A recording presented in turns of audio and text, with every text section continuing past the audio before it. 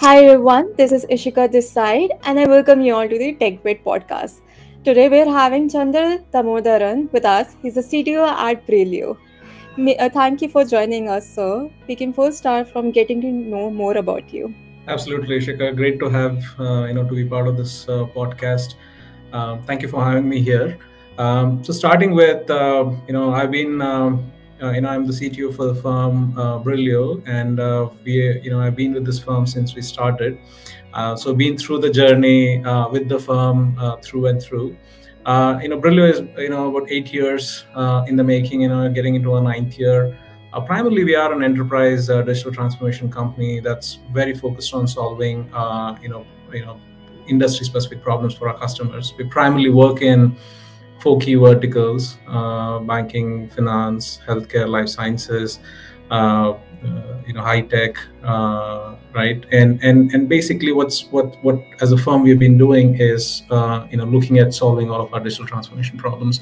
So that's Brillio, and in my role as a CTO, I'm very focused around driving innovation for our customers, and basically elevating the overall engineering quotient of our firm. That is amazing. Um, can you tell us a bit about the founding members and the vision with which you started Brillio with? Absolutely right.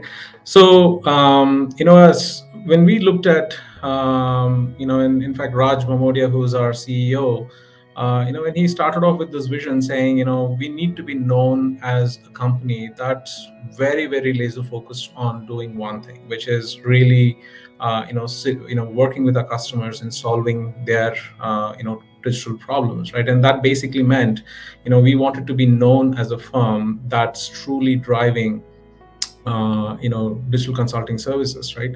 And using the power of the technology, and we call them as the four superpowers, which we used to basically solve all of these different types of problems for customers, right? So Raj created this vision of not doing 100 different things, but we should be known for one thing alone, and that is digital transformation. So that's how we started this firm.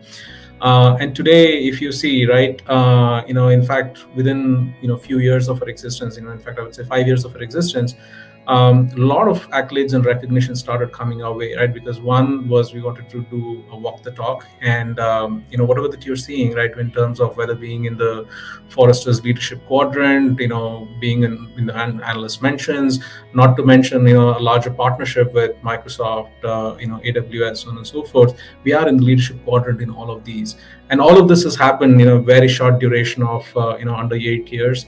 And now we are part of the Bain portfolio of companies, and with Bain being a majority stakeholder. So it's been a brainchild of Raj, and with him, we have been, I've been, honored to be part of this firm, since the day we started. So that's the background. And like I said, right, I think our vision is to continue to be a value provider for our customers in the four segments that I talked about. Amazing. Can you tell us a bit more about the services that you are providing? Absolutely. So, Brillio is an enterprise, digital transformation company. Our foundation lies around the four superpowers of technology, which is predominantly, starts with cloud as being the underlying, for all of these primary transformations, and kind of weaves around, data, IoT, and mobile. And I would now say it's all immersive technologies, right? It's a combination of everything. Um, as a firm, right, I think the way I would say is, when you look at today what your customers are looking for, and this is across industry sectors, the demographics are changing, right? Your users, who are actually working with, whether you take a banking solution or you talk about healthcare, right? You talk about high tech, you talk about telco, any of these areas. I think what has changed is people are looking for connected and immersive experiences. And they're looking for, orchestrating all of these experiences in a very smooth way. And that's where your digital transformation starts to kick in, right? So our services that we offer predominantly leads with experience, and then kind of weaves in the elements of product engineering, which is a big part of our portfolio of services. And all of this, then there's a whole bunch of data and data sciences element that kind of kicks in, right? So data engineering and data sciences element. So this becomes our the set of services that we kind of bring to bear. And obviously all of this basically has this foundational element of infrastructure, right? So kind of lead with consulting, kind of work across experiences, product engineering, AI, data sciences, data engineering, and then the infrastructure, right? So this becomes our overall portfolio of services, Ishika. Amazing. So, like, whenever I hear the word digital transformation, probably the first thing that would actually come into my mind is going to be Web3 and Metaverse. Yep. So, what's your view about that? What comes into your mind, and do you think that it's actually trustable? Absolutely, absolutely. That's a great question, right? So when I started talking about this whole connected and immersive experience, one of the things that we have started seeing is the demographics are changing, right? It's transition from millennials to your Gen Alphas, and all people 2000 and above born gets into this category. And this whole interesting thing about metaverse has been it used to be in the realm of gaming, right? I think it's been like a couple of decades in the making. Headsets, using VR devices, so on and so forth, has always been in the realm of gaming. But with Facebook taking a very strategic approach last year and kind of rebranding themselves to become Meta, there was a whole lot of interest from the enterprise customers. And interestingly, we have been a big proponent of metaverse ourselves. In fact, we are working with a couple of our customers. One, in fact, in the regulated industry, right? One with a healthcare major in the US, and another commercial bank in the US as well. So what I'm talking about is, I think one, your user, the buying patterns and the user personas are actually changing. They're moving towards a lot more connected, personalized type of experiences. And now you try to bring in, the realm of immersive experiences, and that's where your VR devices like Oculus, etc., kind of kicks in. What you start seeing now is people looking for these type of experiences, and that's where I think, especially with some of the large, both the retail majors as well as some of the banks, they actually started entering into the metaverse, and they started setting up stores and lounges and access zones, so on and so forth.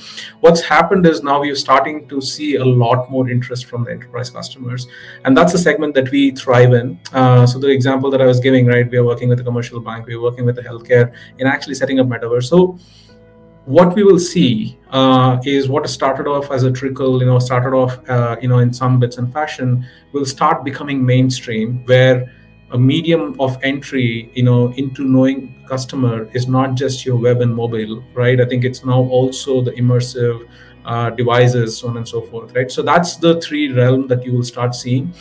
So that's where the metaverse is, comes in, and the boom that I'm envisioning and seeing, is going to be real, especially from a business side. Yeah, one more question I had regarding this only.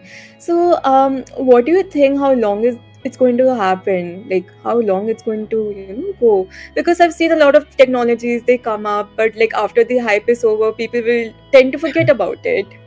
Yep. But do you really think that actually everything is going to, transfer into that world? Absolutely, right. So today, like I said, when you see brands, luxury brands, like for example a Gucci, Nike, right?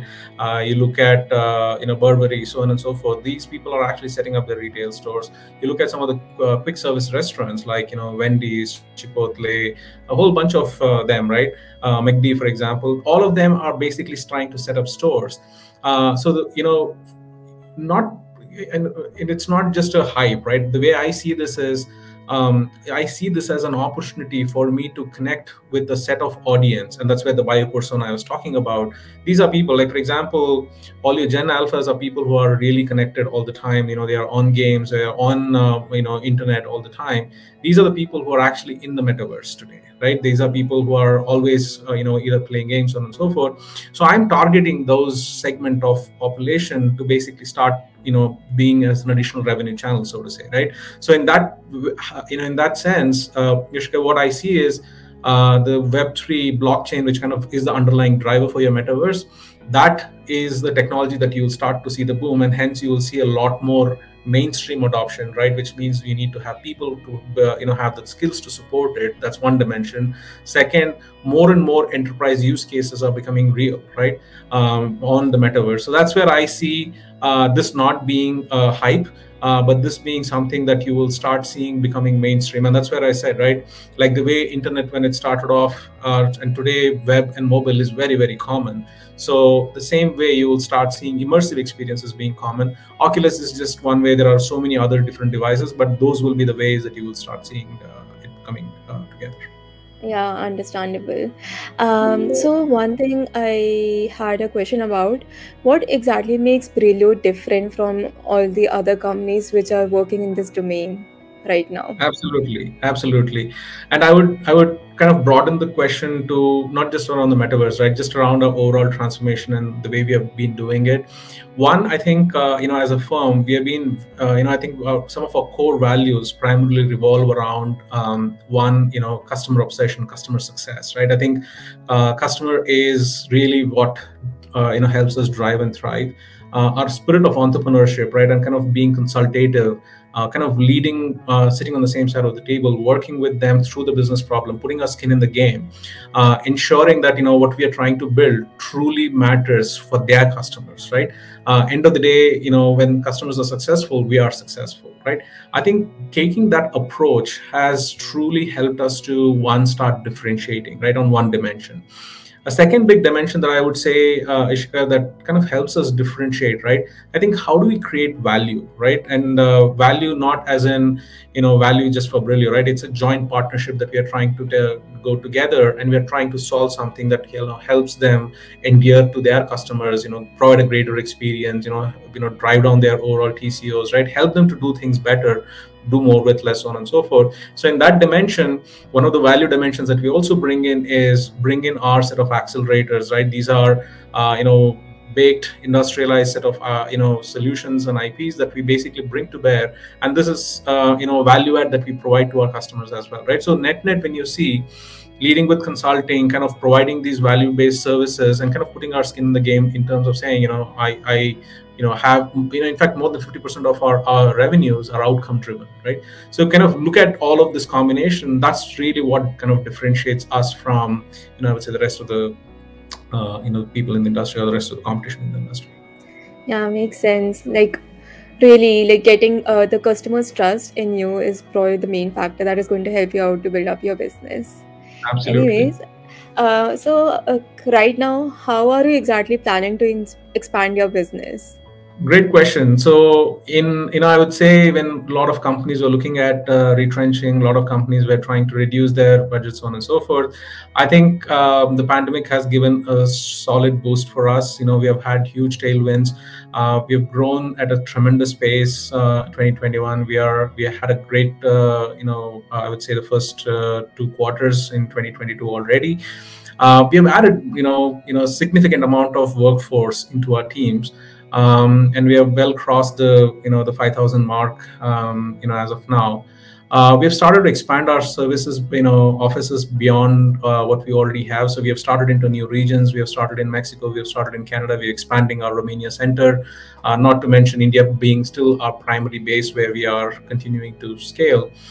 I think what you would see is, as a firm, right, I think we are continuing to expand, and that can only happen, right, when we are able to kind of keep customers at true north and align and drive our services around that. So that's how we are. So 2022, we expect to drive additional growth as well. What we have also done is in the last 2021 late quarter, we acquired 2 companies, one a Salesforce company and then a cloud native company as well, Standard and Cetrus Digital. So that's kind of additionally added to our to our capabilities and to our overall workforce and to what we can do for our customers. So that's the vision that we continue to carry, to be a true enterprise digital transformation partner for our customers and kind of provide end-to-end value-added services for our customers. Great. So what advice will you give to a person who is starting their career in this domain, in specifically for a person who wants to start with their business? Yeah. In specific. See, absolutely. I think what I would suggest for people who are starting the career, One of the things is continue to be staying relevant, right? I think I would say two things that I would say. One, be relevant in what you are, right? I think be aware of what's happening in the industry. Look at what is driving, the next growth. Look for white spaces. I think so. Being relevant and situationally fluent, I think I would be two, attributes that I would say anybody should be. That could basically mean, for a technologist or for a person who wants to pursue a track of engineering, he needs to be aware of all the technologies, so on and so forth. A person who wants to be a consultant needs to be aware of what the market trends are, industries, which industry, what's happening within the industry, so on and so forth, right? So I would say these are two important attributes: being relevant and being situationally fluent. I think are going to be two important characteristics for not just for people who are just going to start the career, but even for people who have been in the system, right? I would suggest that these are two important attributes that is required. So I guess with this, we can wrap up today's session. Thank you so much, sir, for joining us and sharing your journey with us. And to all the listeners, stay tuned because we're going to come up with many more videos like this. Have a good day.